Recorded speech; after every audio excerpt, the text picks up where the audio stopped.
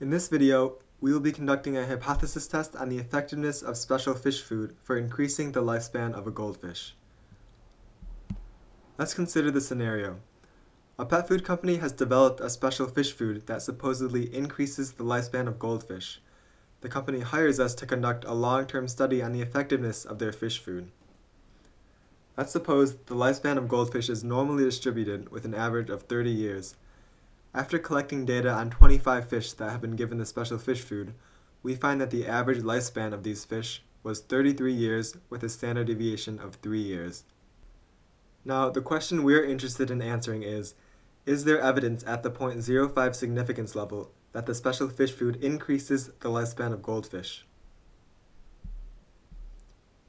In order to answer the question, we will follow the 4-step process outlined below that can be used in general for hypothesis testing problems.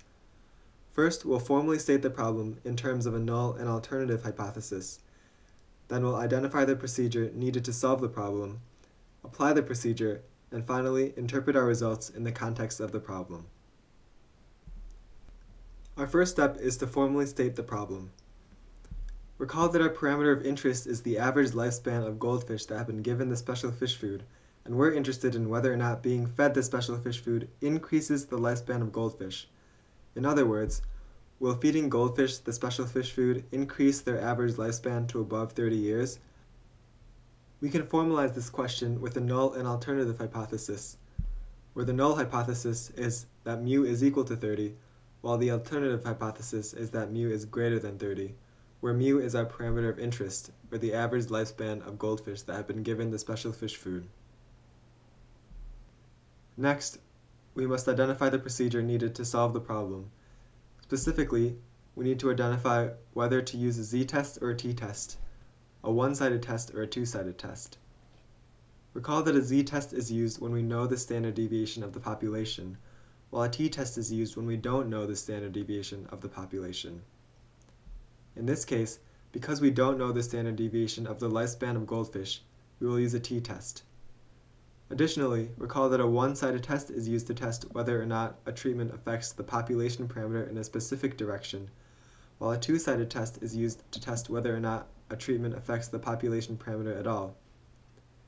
In this case, because we're interested in whether the fish food increases lifespan, we will use a one-sided test.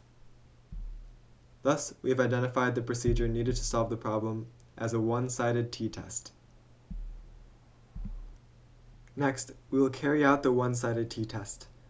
To do this, we will first need to calculate the t-statistic, then calculate the degrees of freedom associated with our t-statistic, and finally, using the t-statistic and degrees of freedom, we will calculate the one-sided p-value of our sample. Remember that the t-statistic is calculated by x bar minus mu divided by sigma hat over the square root of n, where x bar is our sample mean, mu is our population mean, sigma hat is our sample standard deviation, and n is our sample size. In this problem, we know that the average lifespan of goldfish is 30 years, and we looked at a sample of 25 fish that had an average lifespan of 33 years with a standard deviation of 3 years. Thus, we know that mu is equal to 30, n is equal to 25, x bar is equal to 33, and sigma hat is equal to 3. Plugging in these numbers into the formula, we have t is equal to 33 minus 30 divided by 3 over the square root of 25. This simplifies to 3 over 3/5, which is equal to 5. Next, remember that the degrees of freedom is equal to the sample size minus 1. In this case, since we had a sample of 25 fish, we have 25 minus 1, which is 24 degrees of freedom. Finally, we can calculate the one-sided p-value of our sample. The p-value of our sample is the probability that we observe results as extreme or more extreme than our sample.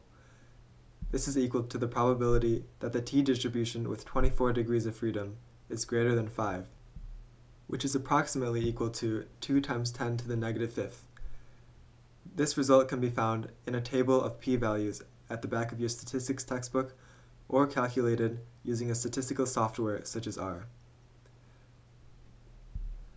Now that we have finished all of our calculations, let's review what we found and interpret our results.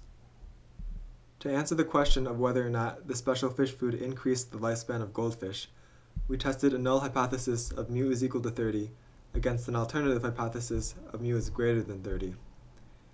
And we found a t-statistic of 5 with 24 degrees of freedom, leading to a p-value of 2 times 10 to the negative fifth. To decide whether or not to reject the null hypothesis, we compare the p-value of our sample to the significance level in the question. In this case, since the p-value is less than the significance level of 0.05, we have significant evidence to reject the null hypothesis.